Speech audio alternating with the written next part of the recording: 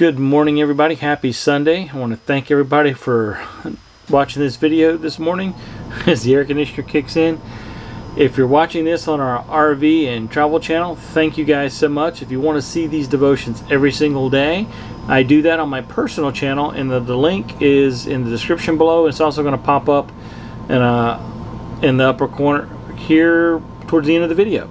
So sit tight. We've been talking about Jacob the last few days, so if you haven't been following me daily, you can go back on my personal channel and catch up on the last 3 or 4 devotions talking about Jacob and his early life. So our topic from today.refrainmedia.com this morning is on the road again, and we're going to be reading Genesis chapter 31 verses 1 through 21 from the English Standard Version of the Bible.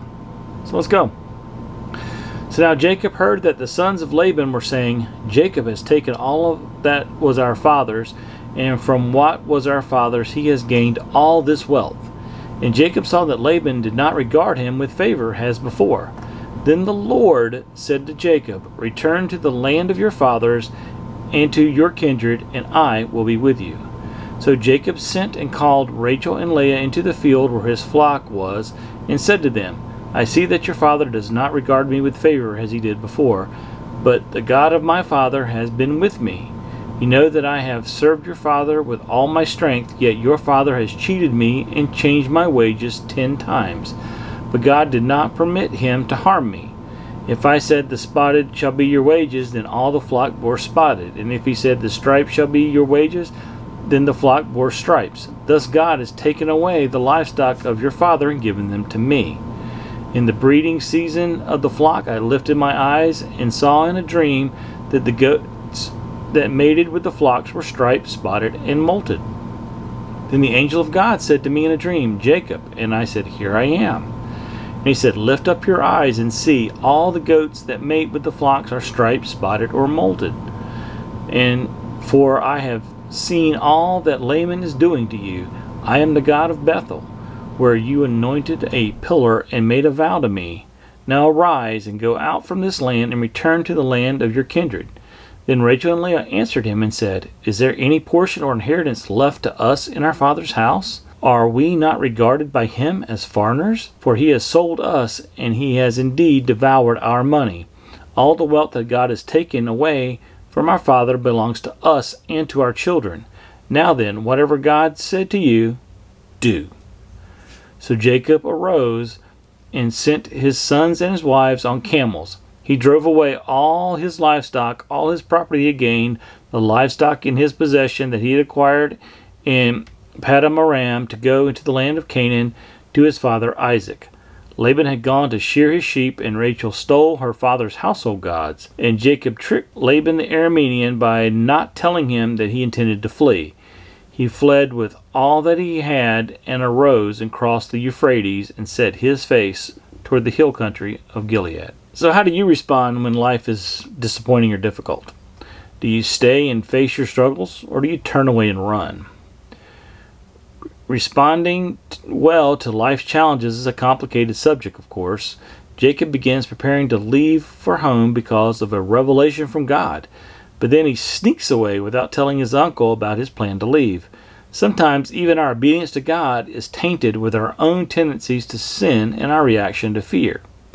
But in the midst of his fear and uncertainty, Jacob begins to understand something of the faithfulness of God. He hears again the voice of the God of Bethel, reminding him of that night long ago when God showed Jacob the runaway with nothing to his name, a stairway to heaven. Now again, even in the midst of another scheme, Jacob is reminded that God's favor comes as a gift. The Apostle Paul explains that our desire to do good is always frustrated by our sin. That's Romans 7:18 through 25. And when we are sinned against, we tend to respond in sinful ways.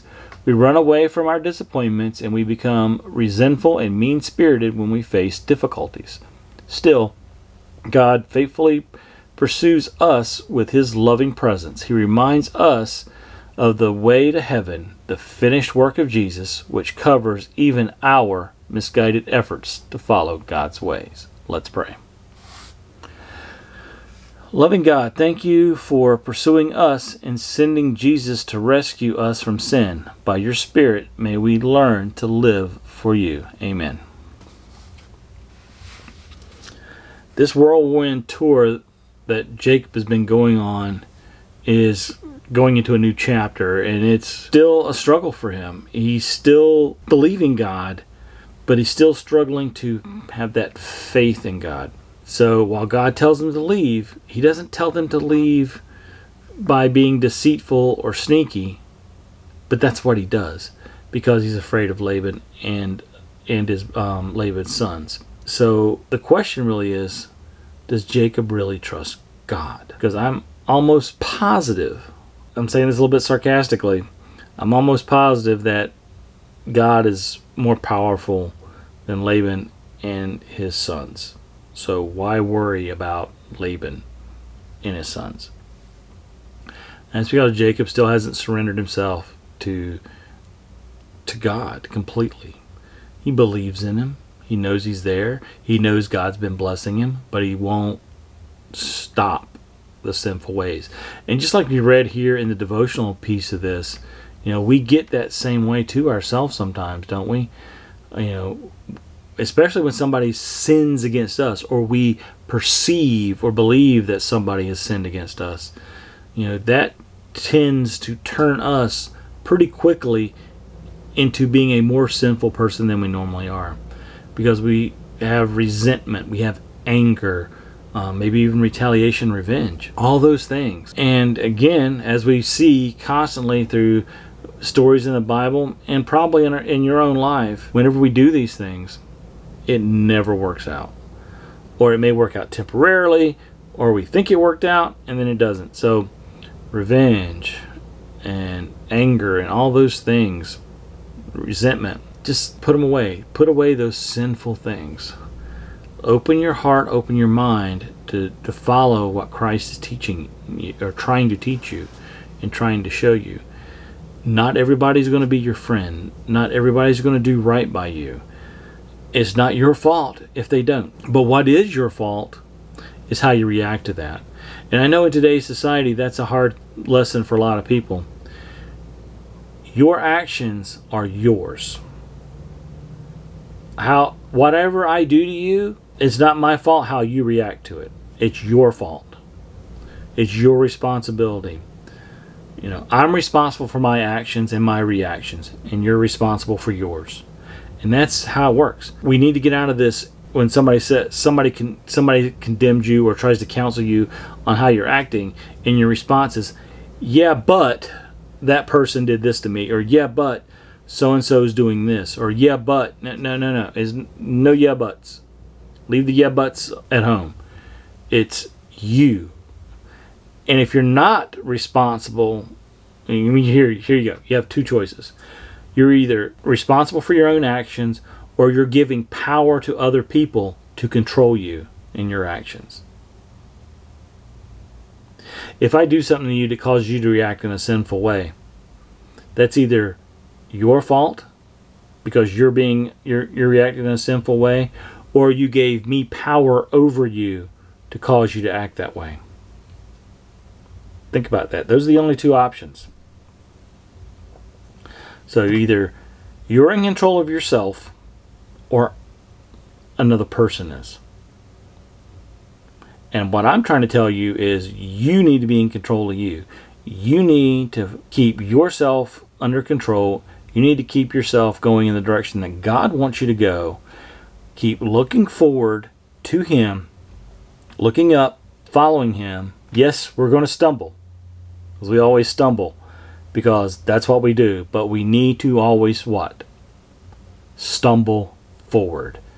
And if you don't know what I'm talking about when I say stumble forward, please check the videos on my personal YouTube channel, and one of those is titled Stumbling Forward. Look at that, and look at that video, and you'll know what we're talking about. Just like the other thing I like to say a lot is, please keep stumbling forward, my fellow bruised reeds. Bruised reeds, another topic of a devotion that we did a while back. So keep stumbling forward, my family of bruised reeds. I love you guys. I hope you're able to go attend a church service in person this morning. If not, find a local church that you can visit online and make a connection with, and then hopefully soon you'll be able to actually go and attend in person.